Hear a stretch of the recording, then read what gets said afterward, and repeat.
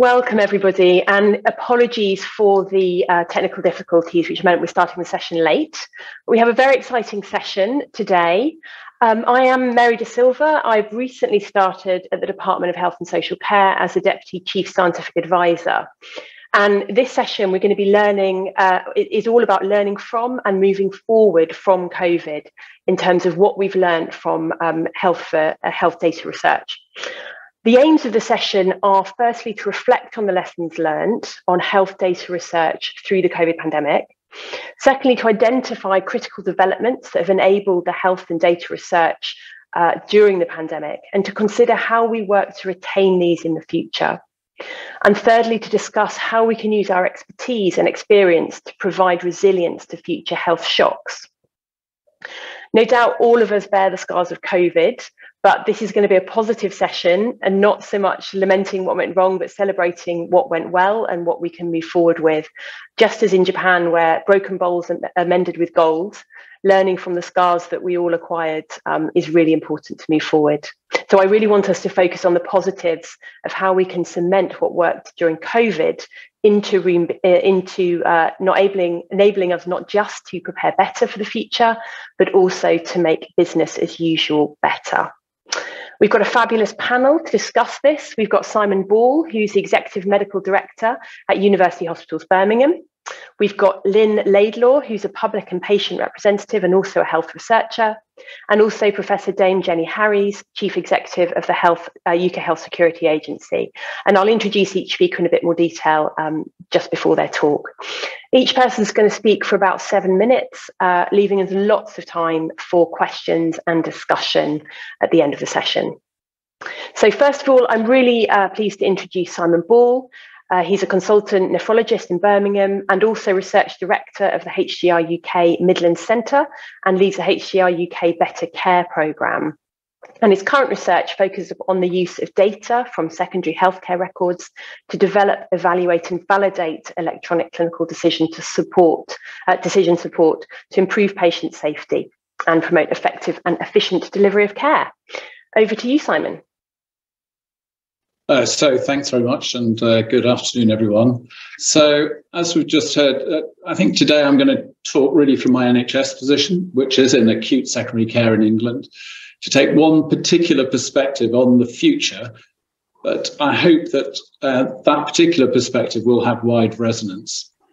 I'm going to further narrow my scope and miss out swathes of interesting and important stuff that will undoubtedly shape the health data research landscape, such as using electronic healthcare records to enable clinical trials.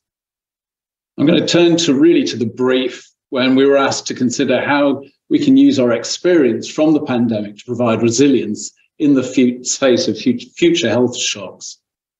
Well, although not a pandemic with all that entails for society, there's clearly a profound need to respond to the demands of urgent and emergency care, and really the closely related matter of inpatient care, demands currently so evident across the NHS and indeed across the BBC, for example.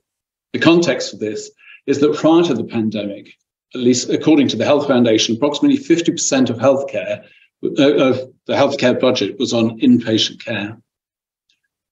As you know, the vast majority of beds open overnight are used for patients admitted through emergency pathways. Then a further 6% of spend is on A&E and 21% on outpatient care. In short, secondary care costs a lot. Prior to the pandemic, acute hospitals had managed a 42% increase in urgent admissions over the previous 12 years. And all of that had been dealt with by shortening length of stay and increasing the use of same-day emergency care.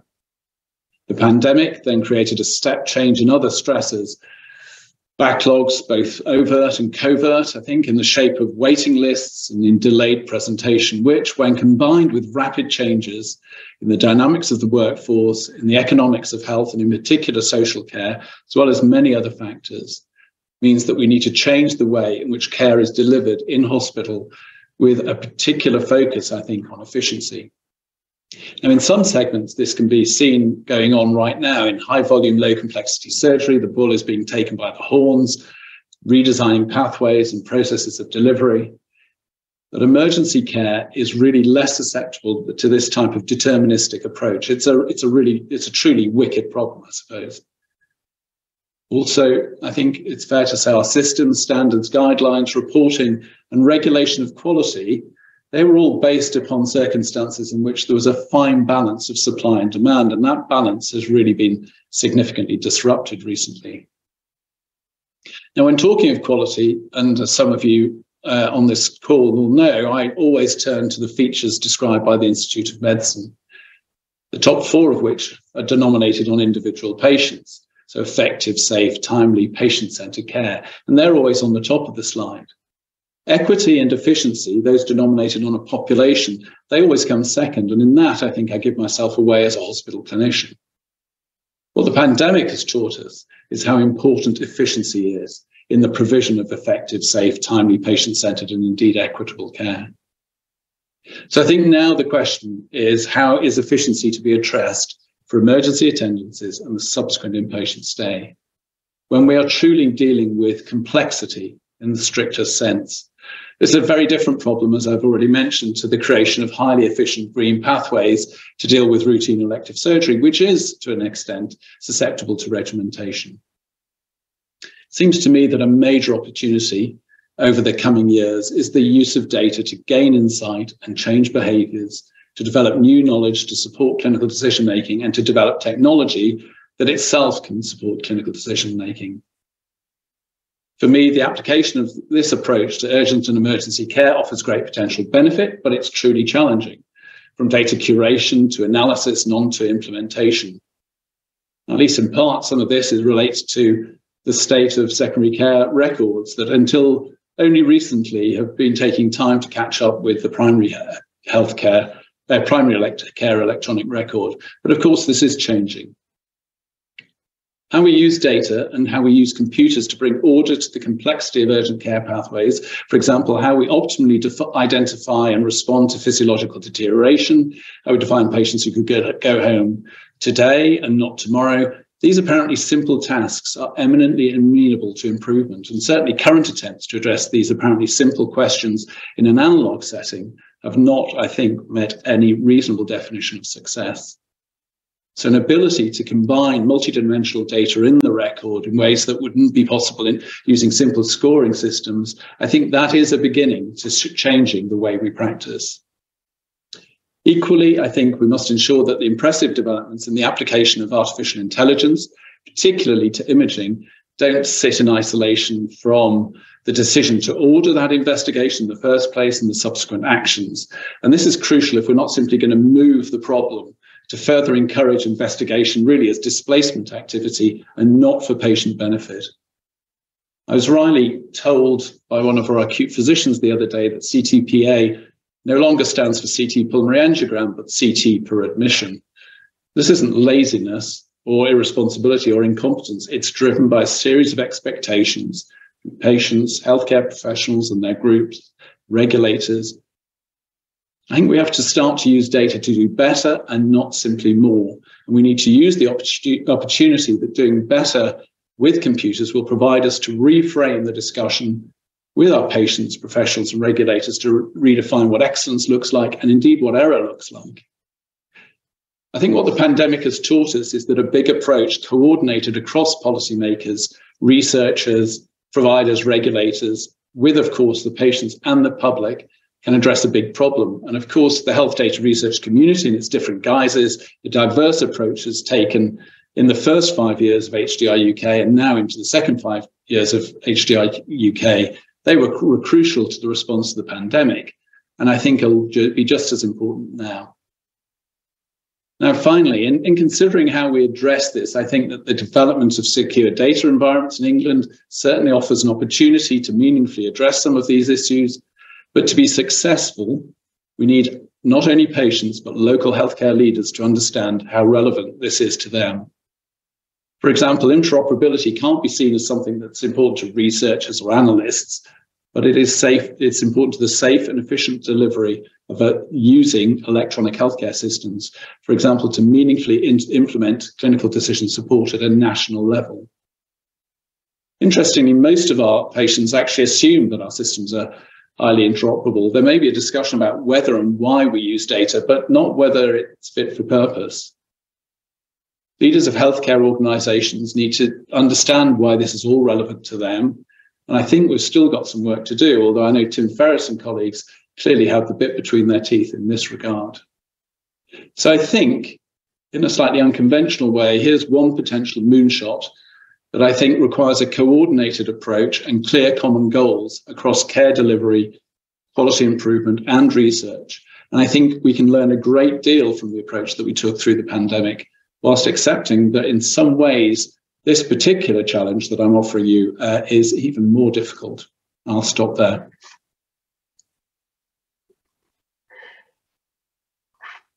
Fantastic. Thank you so much, Simon. And we'll take questions together as a panel at the end, but I can already see some interesting ones around prevention, shifting towards prevention. So now I'm really pleased to be able to introduce Lynn Laidlaw. Lynn has been on a 4-year diagnostic odyssey, which really has prompted her involvement in health services, in health research as a public contributor. And she's now involved with multiple organisations and research teams across the UK, both as a public and patient representative, but also as a researcher. And I love her philosophy that people have a right to be involved in research that affects them and uses their data, and that this involvement isn't a methodology, it's a values and principles-led way of working that ensures that research meets everyone's needs. Over to you, Lynn. Thank you, Mary. And I want to thank you to HDR UK for the opportunity to be part of the discussion on such a crucial topic. And my comments are personal and from the perspective of a patient and public contributor and peer researcher. And I want to point out that I am not representative of the public, but I have tried to ensure that what I'm going to talk about reflects the conversations, priorities and concerns of the patient and public involvement I have been part of throughout the pandemic. And I've had the absolute privilege of being involved in a lot of COVID-related data research with organisations such as the British Heart Foundation Data Science Centre, the EVE2 project in Scotland, the National Core Studies Immunity and COVID Immunology Consortium, and the Academy of Medical Sciences. And I'm going to talk about what I perceive were the successes and challenges of data-driven research throughout the pandemic. And this topic is of particular interest and importance to me as I was classed extremely clinically vulnerable and had to shield as a result. And I often say that research is hope to people like me living with conditions, and this felt particularly apt for all of us over the past 3 years. So I witnessed firsthand the huge pandemic research effort, the impact of team science, researchers and public contributors collaborating. And data was hugely important to identify treatments and vaccines that help save millions of lives and quantify the risk of vaccine-induced blood clots, for example. And speed was of the essence. And I think that everyone stepped up a gear as a result and worked collaboratively. The unequal way the pandemic affected different groups exposed the limitations of existing data, I feel. And as a result, we understand the importance of accurately collecting data on things such as ethnicity. But I don't think we are there yet, especially when it comes to socioeconomic status. Why can't we ask and record if people think they have enough money to meet their needs, rather than using proxies such as postcode? And this was just one of the many proxies that there are in data research. But arguably, do we point out at the end of papers that these proxies exist and consider that job done because we've mentioned it, rather than working out ways to get rid of them? And I feel that one of the biggest challenges going forward is that we don't collect data from the person's point of view. And I saw on Twitter that someone had quoted one of my favourite things about data, that health data are humans with the tears wiped off. And this data is collected about us.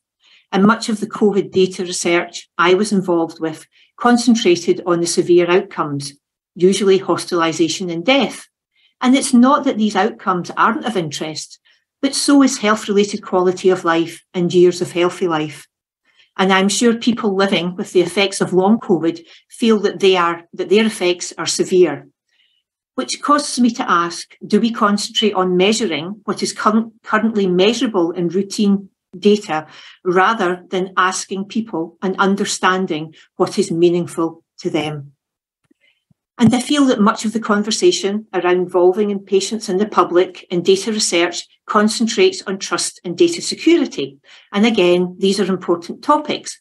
But the minimum I expect is that my data will be kept safe. And I would love us to move the conversation on to how much say people should have in what their data is used for. What research topics matter the most? Also, patient and public involvement in data research is more than inputting into the plain language summary. What say should public contributors to research have in things like data analysis plans or statistical analysis plans? And I feel that the COVID therapeutics research I've been involved with through the EVE2 project has been an exemplar in this regard. And I also feel that we need some data allyship and reciprocity. If researchers and companies are given even more access to my data, what access should I have? There is an unacceptable postcode lottery across the UK. In Scotland, for example, I can't access my primary care records, but I know that people in England can. And I think that the increased use of wearables for data research will fundamentally change the power differentials here, because we'll be relying on people to actively choose to share their data rather than the passive collection of data about them. And I want to end with a few provocations and challenges. And as I say, I like to call myself a peer researcher. And I was funded as part of a small team of 2 peer researchers, myself and Joyce Fox, and an academic rheumatologist, Charlotte Sharp, to co-produce qualitative research into the impact and experiences of people who live with autoimmune rheumatic diseases and had to shield. We were funded by Versus Arthritis and supported by the Centre for Epidemiology, Versus Arthritis at Manchester University. And this research idea came from my absolute frustration that the research into shielding was mainly quantitative and didn't reflect what was important to me. And we wanted to bring this data to life and understand the personal context and nuance. And it was important that I wasn't seen as more, it was important to me to be seen as more than a data point. And I'm involved in the project, which is looking at developing a qualitative research data bank, and personally feel that all large data projects should involve mixed methods and have a qualitative aspect. We are in the process of writing up the results from our research, and one of our most striking findings reflects a theme I have heard constantly in PPI groups involved in COVID-19 data research, the communication of research findings. The participants in our research told us that they had been overloaded with information, but none of it was personalised enough to enable them to make personal risk-benefit decisions, which reflected their unique situation. And I was involved in the Academy of Medical Sciences Winter Pressures and Preparedness reports commissioned by the Chief Medical Officer and the Chief Scientific Officer. Our second report concentrated on the communication of research results and information about COVID. And how do we disseminate and mobilise the knowledge from data research in a way that meets the needs of the diverse communities, groups, and people that require the information? Who do people want that information from? And what information do clinicians and other people require to enable them to fulfil that role? Who do we trust to inform us about the research findings that affect us? And are trusted people different for specific groups? Is publishing in The Lancet, Nature, and influencing policy enough? What metrics are important when it comes to sharing research results?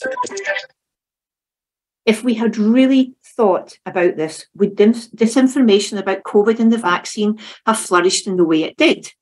Whose data research is it anyway? Who has the greatest need when it comes to really understanding the results from research that uses our data? It's all our data. I appreciate the utility of big data and the fundamental part it played in COVID-19 research and will continue to play in the future. But it's important not to rest on our laurels, and we need to continually evolve and innovate in this field by understanding what is important to people. In the data research we undertake, the way the results are disseminated, and what involvement patients and the public have in the conduct of data research. So thank you for listening, and I hope we can have an open and honest discussion about these issues in the session. Thank you. Thank you so much, Lynn. That was wonderful. And I loved I shan't forget that data are humans with the tears wiped off. I definitely won't forget that phrase. Thank you. And I take your point that putting some of the tears back on by understanding what's important to people is something we need to get right going forward. So thank you. So lastly, it's my absolute pleasure to introduce Professor Dame Jenny Harries. I'm sure many of you know Jenny in the role that she played during the pandemic. She is the first Chief Executive of the UK Health Security Agency, with a remit to protect the nation from external hazards to health. So thank you, Jenny, and your organisation for protecting us. And of course, Jenny was also Deputy Chief Medical Officer throughout the COVID pandemic and has played central roles in the UK's response to several significant public health incidents, including Ebola, Zika, MERS, the Novichok attacks in Salisbury, and currently Mpox. Thank you very much, Jenny. Thank you very much, Mary. And I'm hoping you can hear me all right. I'm on a mobile gadget, but I think it's okay. So actually, just picking up from where Lynn left off is really interesting, because every time she made a statement, I was thinking of context in a different perspective. And the value of these discussions is actually bringing those perspectives together.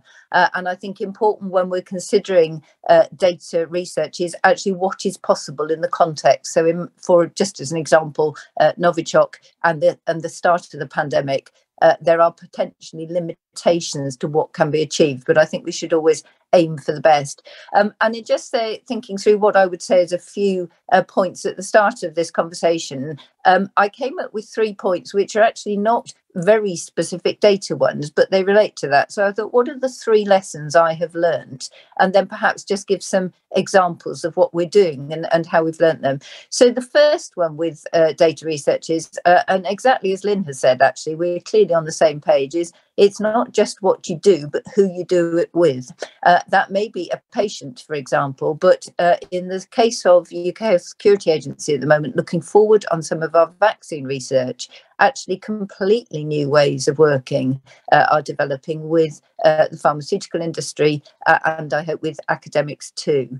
So I think learning there. The second point is, again, Lynn has precluded this, which is it's not my data or their data, which I think is the classic research approach. It's actually our data. It's everybody's. It's whether you're in the system in government, whether you are an individual patient in a community.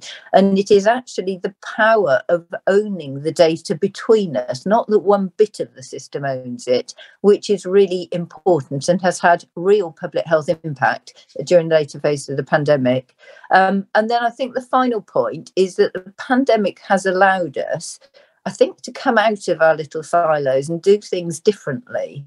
And we should not be fettered by historic clouds of perceptions of things are impossible.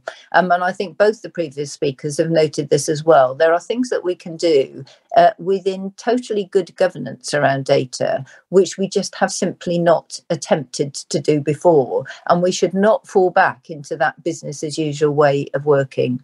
So I was just going to talk about a few things that we're doing now, because I think they prompt and start to pull out the learning and the opportunities.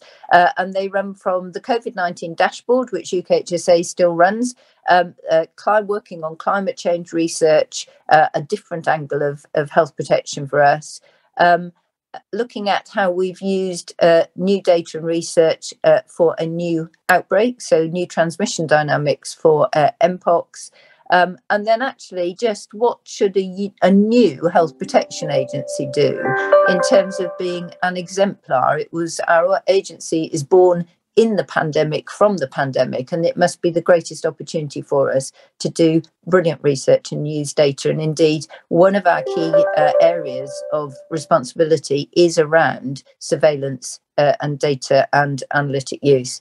So I think just picking up the COVID-19 dashboard, obviously we have used that with public and leaders across government and the health sector to inform on the progress of the pandemic. And it's been a critical part of actually controlling the spread of infection.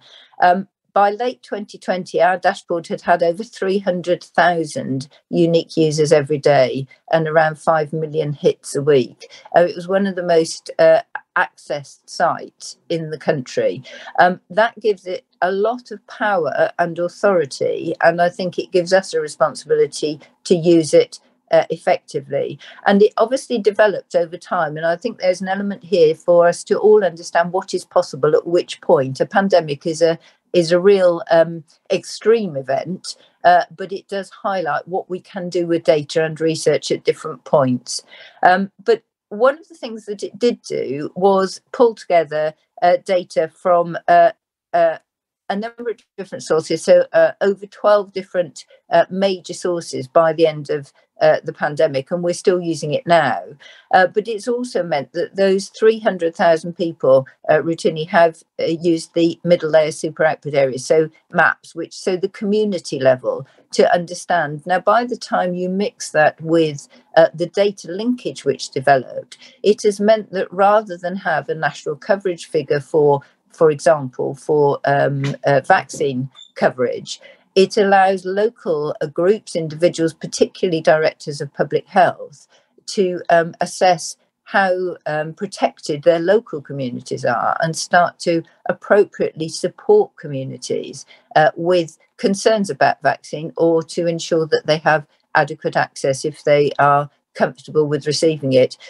Given that has become the main protective intervention for most people in the country, that is a critical point around outbreak control.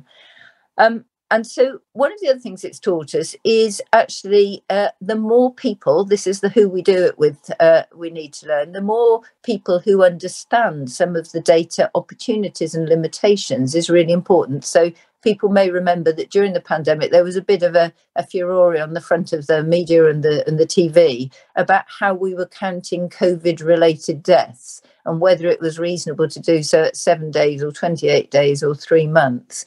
And it wasn't that there was a right or a wrong way. It's just that actually they tell us slightly different pictures. And the more people that understand that, the better it is. It also is important to understand that the denominator population for many of our statistics varies also. So, for example, for vaccine, which was absolutely critical, did we use an ONS estimate, Office of National Statistics estimate, when the last true estimate was 10 years prior? So it was obviously a good estimate, but some way off a recent assessment.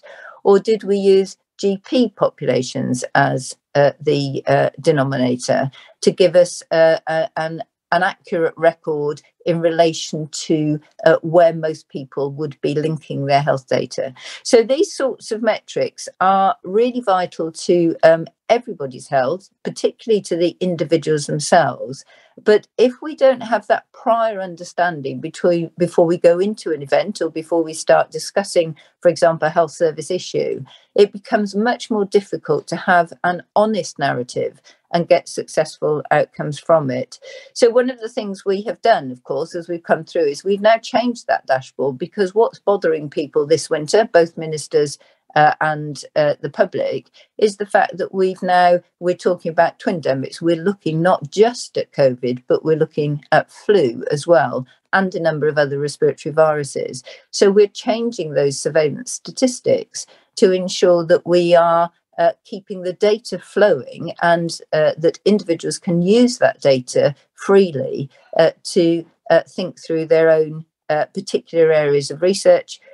One of the things, again, that we do is our modelling has progressed so far during this pandemic that the same mechanisms for nowcasting and forecasting, looking ahead to what might happen, albeit only on the parameters that we have available at the time, are now used routinely to look at both national and regional and actually individual acute hospital predictions, so that we can better manage those areas of health service use. And of course, there have been numerous surveillance studies. We've had REACT, we've had Zoe, with different ways of doing it. We've had the ONS study, we've had studies focused in care homes and health services as well. But I think if we then move on just to something like climate change very briefly, much of our work is carried out now in partnership with others, so from local authorities through to national government. And in fact, we now do early warning and response to extreme weather events, working with colleagues, a partnership between the NIHR Health Protection Research Unit in Environmental Change and Health, with London School of Hygiene, Tropical Medicine, UCL, and the Met Office. So there are different partners to use going forward. Then we look at a new event. So everybody, I'm sure, will be very familiar with the Mpox, the monkeypox renamed outbreak recently. And what we saw there was a completely different mechanism of transmission of a known pathogen. And we have used, right at the start, put in a research protocol of all the areas that we didn't know about. And one of the critical ones was using surveillance and then modelling and statistics to understand transmission dynamics. And then just a final point, I think, to open up the discussion about how should we do this really well for the future. We are trying to provide a new approach to this, learning from the pandemic, so that we have a common and bespoke suite of performant, modern data and analytics tools, platforms and applications across the UKHSA, not that it's sitting in one area, not that one part of the system owns a data set, and that there is accountability for data throughout the life cycle, from when you acquire it through storage, processing, control, transfer and retirement. And we are strong advocates of the FAIR principles for use of data, so findable, accessible, interoperable and reusable. And we're also obviously developing, not just in the UK, but working in international cooperation now and collaboration on such unique, but hopefully lifetime benefit operations, such as the Global Pandemic Radar, which was announced by the PM in May 2021 to track COVID variants across the world, but equally looking at how we can engage better governance for data so that more countries join together globally to use data and research in a positive way for public health outcomes. And I'll stop there, Mary. Brilliant. Thank you so much, Jenny, and thank you to all our speakers. So we've got about 20 odd minutes for a discussion, and we've had some great questions in the chat. I'm going to divide them into kind of three areas along the pathway to impact. The first set of questions are around what kind of data should we be collecting? How should we be involving patients and the public in that collection of data? The kind of questions that Jenny and Lynn have been asking. The second is my bias as Deputy Chief Scientific Advisor. I really want us to think about how we influence policy better with this data and how we work better in partnership with policymakers to actually make all this incredible data science change policy and practice. And the third, around some of the questions that Simon raised in his talk, which is around implementation. So how do we actually make this count? When we have clinical decision support tools, how do we actually implement them at scale so that we can change the way the health and social care system can influence patient outcomes? So I'm going to start with the kind of research and health system. We've had some good questions in the chat on this. So Anthony Chutter has asked around questions around how we change from essentially moving more to a national health service rather than national disease service, as the saying goes, to shifting more emphasis and data collection around primary care and prevention in order to ease pressure on secondary care. And I wonder, Simon, whether you have any reflections on that. Yeah, I mean, I think that in many ways, the primary care record is actually significantly more advanced than secondary care record. It does offer us significantly greater opportunities to manage risk, manage health, if you will. But in order to then best understand the implications of everything that we do, then actually it's pretty important not to simply look at hospital episode statistics, which is what we've got at the moment when it comes to going through into secondary care, but actually what is going on with an individual when they're admitted, actually adjusting for all of the consequences of the decisions that have been made upstream in healthcare.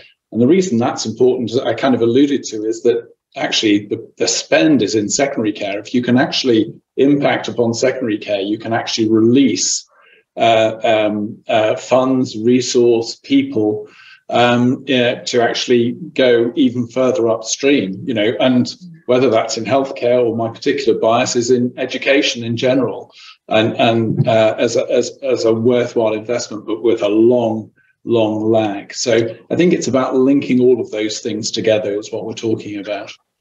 Thank you. And another open to anybody, as we know, one of the real lack of data we have in the UK is around social care, which is another massively important part of the system. And I wonder if people have any reflections on how we can improve data from social care, how we can incorporate that into our research.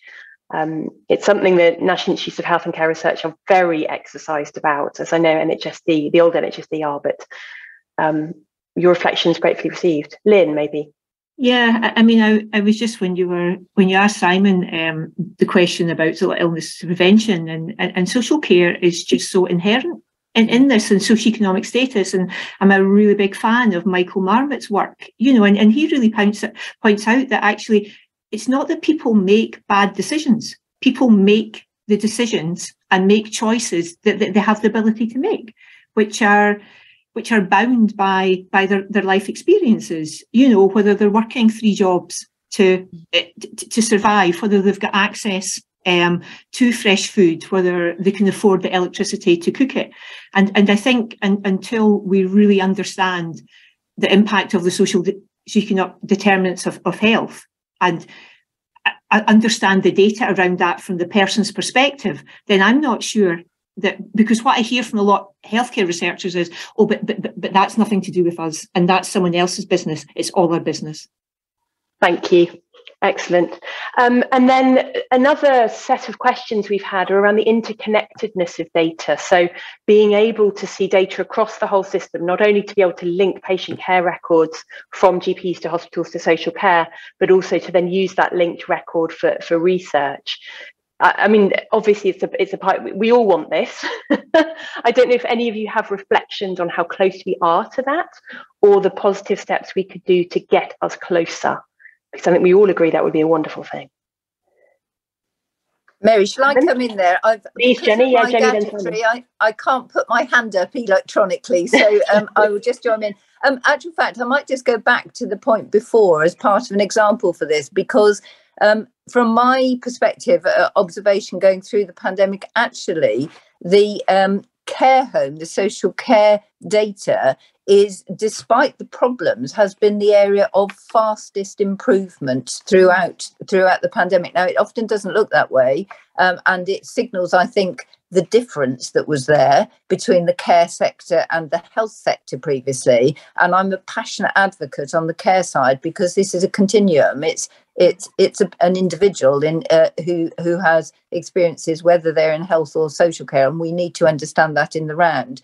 But in fact, so there is a care observatory kicking off shortly. There is through the pandemic and through some of the research, we managed to develop a system for putting a unique identifier so that we could tag, if you like, an anonymised patient record or care home resident record, and therefore be able to get really useful information which allows us to improve the care pathways or to give public health advice. So I think that's an important one.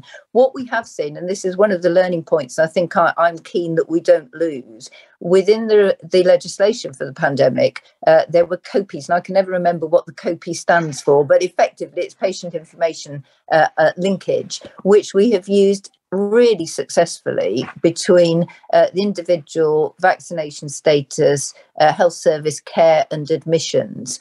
And that is something that we've never achieved on that scale and level before, to the extent that, along with the testing data as well, that at the peak of the pandemic, we were able to evaluate new vaccine effectiveness better than the individual pharmaceutical companies were on a public level. So I think we have achieved a lot. The trick then is to make sure that we can do that and don't lose that capacity routinely. Thank you, Jenny. That's two really positive news stories. Thank you. And I think everybody, I'm sure, at this conference will agree that the COPI notices during COVID were absolutely transformational for enabling the data research that we saw. And the trick is how we establish that on a permanent footing. We've certainly just very recently got permission to use the COPI notice to look at winter pressures on the NHS and social care, because it's so related to COVID. So that kind of wide data access can stay for that, which is great. Simon, do you have any other reflections on this issue of just to back up, the residential care home piece is incredibly important. If we think about it from everybody's perspective, but if we think about the secondary care perspective I was making earlier on, patients coming into hospital and patients coming out of hospital, residential care homes are absolutely central to that. It's the Health Foundation stuff around the 5% greatest consumers of healthcare and what have you. And it seems to me a missed opportunity. It's starting to come through as a missed opportunity to genuinely impact not only in the way that we deliver care, but the way we actually receive care, because actually most people don't want to be shipped into hospital and end up with significant loss of function, which is inevitably associated. With regards to that the shared care record work, the secure data environment work has to be linked to the shared care record work, because we're talking about individuals. We're not talking about particular aspects of the care. When we treat patients, we actually find out about their social care, their primary care, their secondary care, their tertiary care. We treat them like that. So it is a false narrative to be focusing from a research perspective or a connected record perspective to say we're going to focus on this or that aspect. So I think this is going to be crucial work, and for our research to mirror the care, the way that we deliver care. And at the moment, we're not managing to do that because we're not quite managing to connect up the data assets that actually are available. Thank you, Simon. Now, a couple of questions I'll initially start with Lynn around patient trust or public trust in data and who owns it. So question from Nigel Burns on, is it really our data? I think this is reflecting Jenny's comment in her talk. I suspect that most patients consider that it is their data, and resolving the issue of who owns the data is critical to the wider issues of trust and willing compliance, and ultimately the most effective use of healthcare data. Presuming ownership is, I suspect, a real irritation to many people. So perhaps I'll ask Lynn to come in first and then Jenny, because you've obviously stimulated this debate. Yeah, so I can't look at this question without thinking about it in terms of power, in terms of actually who has the power here, who has the power to decide what data is collected about us, whether we have access to that data, the inference that is put on that data, what our data is used for. And, I think it's all our data. So that says to me that there needs to be some kind of collective action and decision making here that I'm just not seeing. I think as a public contributor, I can't get involved unless someone invites me to be involved. Someone said this morning, if you don't have a seat at the table, you're on the menu.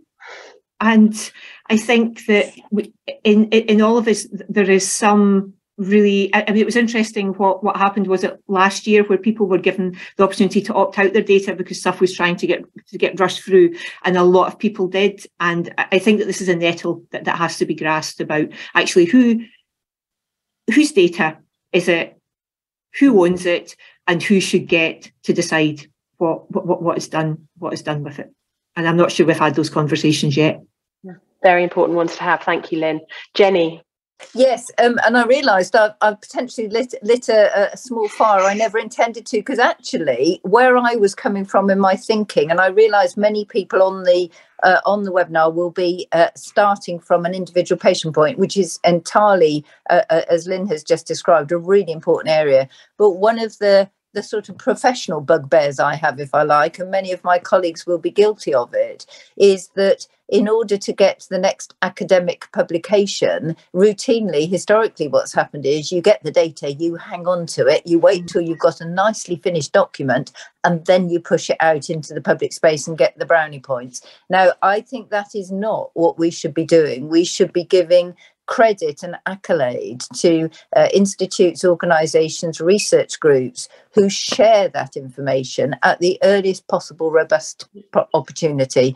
And we have seen that because everybody was on a mission, the same mission with the COVID pandemic. People have been prepared to do that. And I think what we mustn't do is allow that data to get withdrawn, go back, because we learn more slowly. We have less opportunity to implement changes quickly to save lives and to help people in the quality of life. And if I can, just one other point, which is linked between them of these other conversations. I chaired the SAGE subgroup for care during the second part of that group's existence. Partly in order to pick up Lynn's point, which is this qualitative versus quantitative point, which is we tried to do a health economic assessment, if you like, so that we could have some tangible information for insurers. I know this seems a long way from the individual themselves, but actually we know that many of those individuals, if you withdraw care or you cease visiting, for example, which was a critical balance point around infection control, actually the risk to their physical health was potentially much greater for many than it was from the infectious disease themselves. But one of the difficulties in some of the groups of individuals, so Lynn can quite ably engage and is doing so on her contribution. Of course, many individuals who have been most affected will find it more difficult to engage, and it needs specialist enablement and support. And I think that's an important area when we're thinking through some of our most vulnerable patient groups. Thank you, Jenny. Good. And some new questions have come in, which beautifully, I'm going to, sorry, David Seymour, I'm going to avoid the question about Biobank because I think we could spend all day talking about how long it took to get access to Biobank's GP data. And one reflection on what you just said, Jenny, before I worked in the Department of Health, I was head of population health at the Wellcome Trust and spent a lot of time trying to fund more sustainably cohorts. And one of the things we really wanted to do was to get a DOI number for every cohort and data owner so that when other people use their data or those data, they also got credit for being the data collectors. And I think that would really help change openness and transparency in use of data. So I'm going to not ignore the big bosses question, which is Andrew's, and it partly because it completely chimes with where I wanted to take the discussion next, which is what do we do when we have this great research? How do we enable this collaboration that we saw during COVID between policymakers, systems leaders and researchers on data questions? And how do we make sure that this happens in peacetime and not just for a pandemic?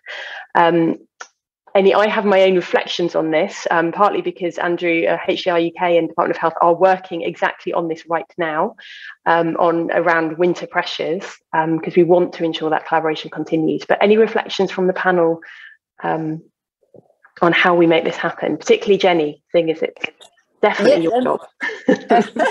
Well, I mean, it's interesting actually, Mary, because on my list of things to do is go and speak with you and your boss as well, because even when we're all really keen, and I think anybody online hopefully will get the vibe through this, that certainly as a public sector senior representative, I'm really keen that we do this. It's actually not quite as easy as it sounds, as I think we all found out. So one of the things I'm doing, if I go back to the wider preventive agenda, so going forward, I am very sure my organisation needs to be working with pharma in a completely different way, all properly governance from the public sector side, but actually doing the horizon scanning of what is possible in public health terms, not simply what somebody decided to develop as a new vaccine or a new therapeutic. And to do that, and I think this is the critical point, we have to maintain those relationships in, and I don't like the word peacetime, but I'll use it, but in as a regular professional commitment.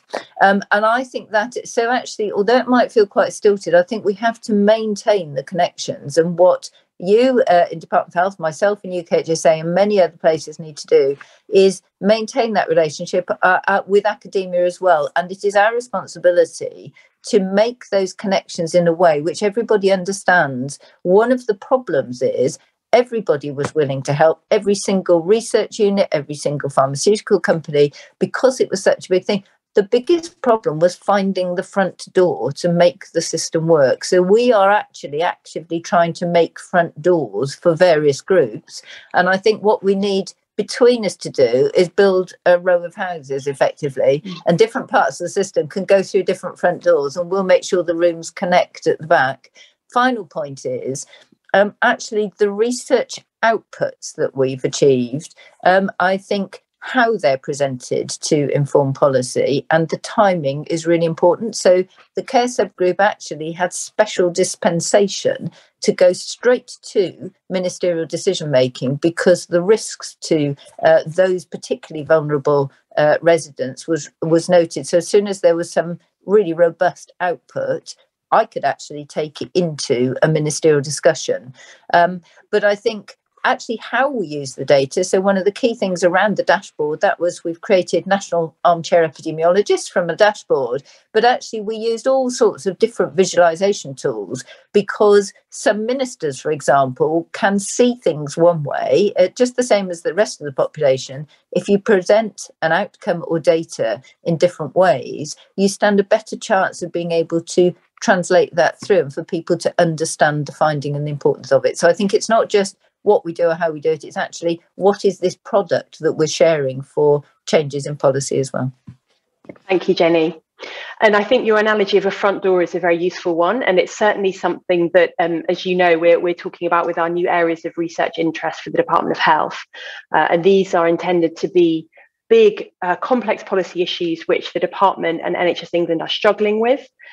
Prevention and early intervention for chronic disease, reducing compound pressures on the NHS and social care, and the health and social care workforce of the future are our three big topics where we're looking to work much more in collaboration with the wider research community and bringing together policymakers and service leaders from NHS England in order to get that collaborative relationship going around those issues in the same way that we did for COVID, but in a much less pressured environment, we hope, and with people not having to work every second of every day to do it. And a data infrastructure around each of those three areas will be critical to delivering that.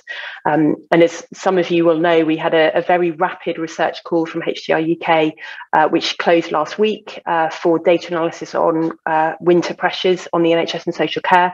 Had an absolutely incredible response from the community, way more applications than we've expected to receive. And we'll be buddying the successful research teams with government analysts and policymakers across, including UKHSA. Actually, we've had volunteers of analysts from UKHSA to be involved as well, as Department of Health and ONS, so that we get that relationship around these critical issues. Last couple of minutes, I want to turn to Simon to talk about the third topic, which is we've got great stuff, we've got great data science solutions. How do we get that working in real life in the health and care system? Yeah, so I mean, I think that part of that is built up front in the research solutions and building the infrastructure that you have to have the level of interoperability across systems and across the definitions that are used commonly across all healthcare systems, all healthcare records, if you will, that are meaningful to individuals, but also that allow systems to interoperate so that you can lift clinical decision support that works in a given setting or in given settings in a well-validated. I see you just got the cat arrive. And then rapidly roll that out in ways that don't need repeated in-depth validation. I think that's absolutely crucial. And again, that comes to the work that we've talked about with regards to the SDEs, the shared care records. There needs to be convergence, really, of these data assets. We're a very long way from there, but we are actually starting knowing that journey needs to be addressed. It needs to be made meaningful to patients, most importantly, but to healthcare professionals and healthcare organisations. We need to answer the questions that are causing problems for all those groups. Thank you, Simon. And that beautifully brings us back to our first topic, which is how do you create this interconnected data infrastructure across the care system? I want to give the last word to Lynn, because the patients and public should always have the first and the last word. So, Lynn. Yeah, I mean, I just wanted to say on this topic that public contributors, recent public contributors, aren't a free good, and that we need to be an integral part of all of this. I mean, I've done some policy work with the Academy of Medical Sciences. I was actually part of a bid that was put in for the winter preparedness work that you talked about, Mary. And you know, we're doing a bit of work on research sustainability at the moment. And if you want patient and public to be involved in this work, then that needs to be planned for, and it needs to be resourced, because it's absolutely and totally fundamental. I think if you really want trustworthiness in whatever, things should be done with us, not for us. Completely agree. And I think bringing it back to HDR UK, that's one of the beautiful things about HDR UK, that certainly every application that we had for our winter pressures call, it had to have patient public involvement. We had 2 members of the committee who were PPI experts, who got as much weight as anyone else in the committee. So, and as a result, the things we funded, we hope, will be trustworthy as well as useful and scientifically robust. Thank you, everybody, so much for your contributions and for the comments and questions in the chat. Sorry we couldn't do every single one of them, but hopefully that's given us some enthusiasm and positive thoughts of learning from all of our lessons going forward. I think we are in a better place than we were pre-pandemic, despite the pain we went through. And I think everybody is so willing to build on what we've learned and go forward that we're in a good place. Thank you, everybody. And come back in 1/4 of an hour for Global Health. Bye.